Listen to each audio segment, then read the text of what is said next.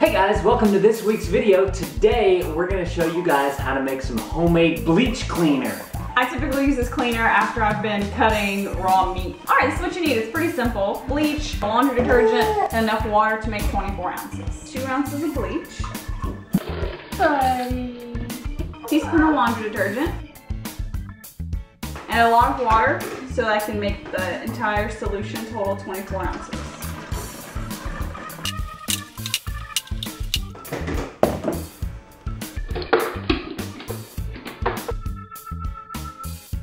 And there you go, that was pretty easy. Homemade bleach cleaner. Hey guys, we're trying to film some videos and it's a little difficult. So first what you don't laugh.